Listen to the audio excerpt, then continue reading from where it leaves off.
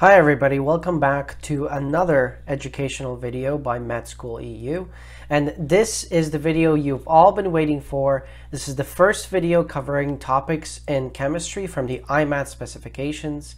And today we're going to talk about the composition of matter. So the first thing I'm going to do is map out the composition of matter, so what matter is really and what it's made up of, and how it's divided into its subsections, things like substances, mixtures, elements, compounds, homogeneous mixtures, and heterogeneous mixtures. So all of these things are all subdivided into something called matter. And we're going to evaluate that through first a chart just to map out how things are structured. So first we've got matter at the very top of the chart. And matter is basically anything that has mass and volume. Now moving down to the next category, that's going to be subdivided into substances and mixtures. Now substances are basically matter that has constant composition, so the same composition throughout, whereas mixtures have variable composition. They're made up of maybe 2 or 3 different substances combined together. And we're going to go through more of a comparison, a closer comparison between the two. Now substances will be split up into elements and compounds. We'll again do a comparison between the two, but in general, elements are substances made up of atoms of the same atomic number, and the compounds are basically going to be substances made up of 2 or more elements combined together. Now mixtures are going to be split up into 2 different types of mixtures. There will be homogeneous and heterogeneous mixtures. So this is a quick layout of what matter is composed of and how it's divided into its different components, the different types of matter, so to speak. And we are going to be talking about things like compounds and elements and the different types of mixtures on a regular basis. So I would suggest you get familiar with these words. And in today's video, we are going to go over the definitions of each and their differences. So first of all, let's talk about substance versus mixture. That's the first subdivision of matter. And first, let's go through the definitions. And like I previously mentioned, substance is matter with constant composition, whereas a mixture is matter with variable composition. Now, what do we really mean by constant versus variable composition? Well, in terms of substance, where it has a constant composition, all the particles that are inside of this one thing that we're talking about are going to be exactly the same. They're going to have the exact same properties. Whereas a mixture is going to be made up of 2 or more different substances combined together. And we're going to go over some examples next. Now, in terms of examples of a substance, water is a great example. So if you have purified water that's just floating, that's going to be a substance that is going to be universal throughout. So if you take one scoop and then you take another scoop, maybe 10 minutes later after stirring it, you are going to get the same particles everywhere. The composition of it will be exactly the same. Same thing with things like gases like helium or oxygen gas. So if you have a tank of oxygen that is purely 100% oxygen, that is going to be a substance, not a mixture, because it doesn't have any other substances combined with it. It's just going to be a pure substance. Now, when we're talking about mixtures, that would be something like sand that's composed of different types of compounds. I mean, sand is basically glass, right? And glass is composed of different types of compounds. If we're talking about soil, soil has plenty of different compounds, or maybe crude oil,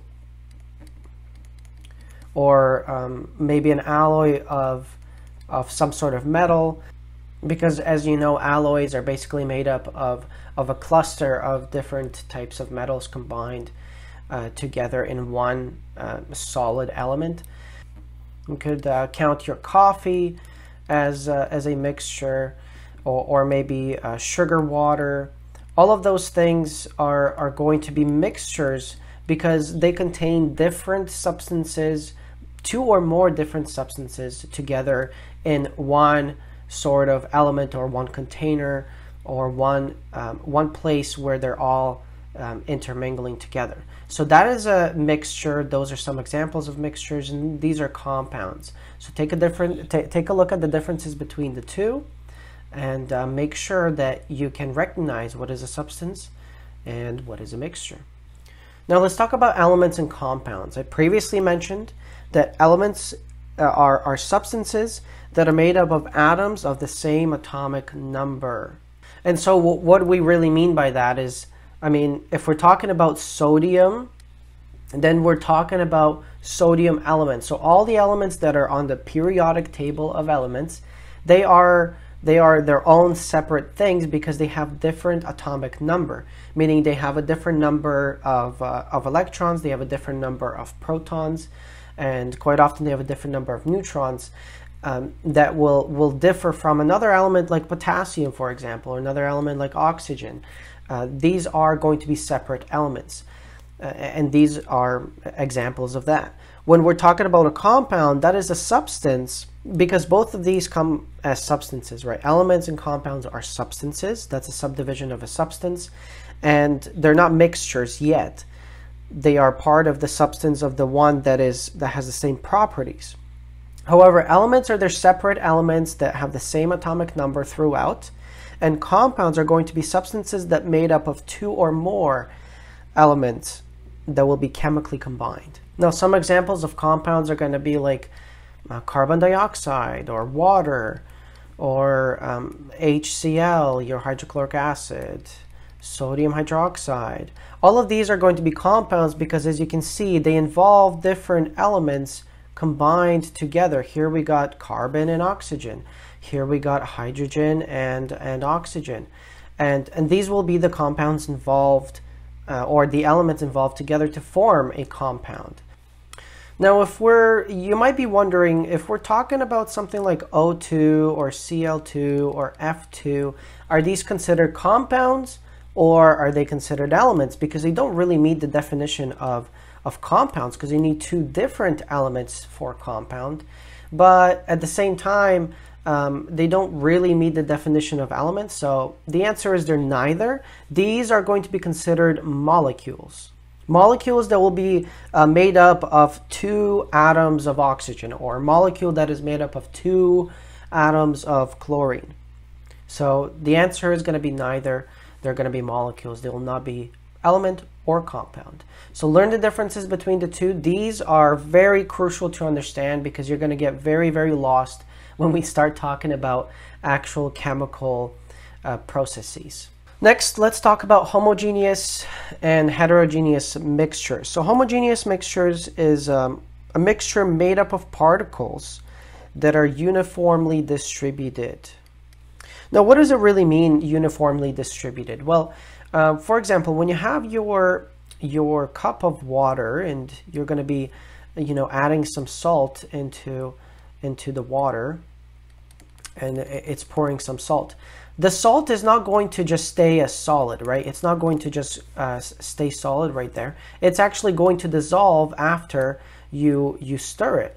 And so when you stir it around, it's going to dissolve uniformly, meaning it's going to dissolve equally in every single part of the water, especially if you mix it long enough and maybe if you heat it up a little bit as well.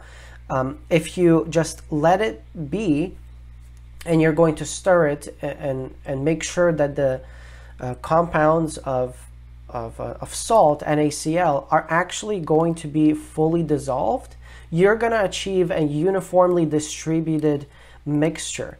And so the best way I like to explain this is that basically what you're going to have is when you take one scoop of that mixture, it's going to have, and you look at it under the microscope, let's say, it's going to have the exact same concentration of sodium chloride and water as it would if you took a scoop out of it a little bit later or from a different spot.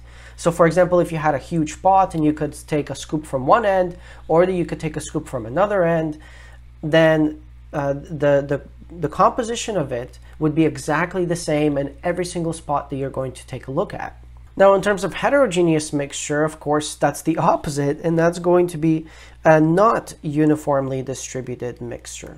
So other examples of homogeneous mixtures, just to end this topic of homogeneous, other examples would include things like air. So our air is that is made up of nitrogen, oxygen, carbon dioxide, and a couple of other gases.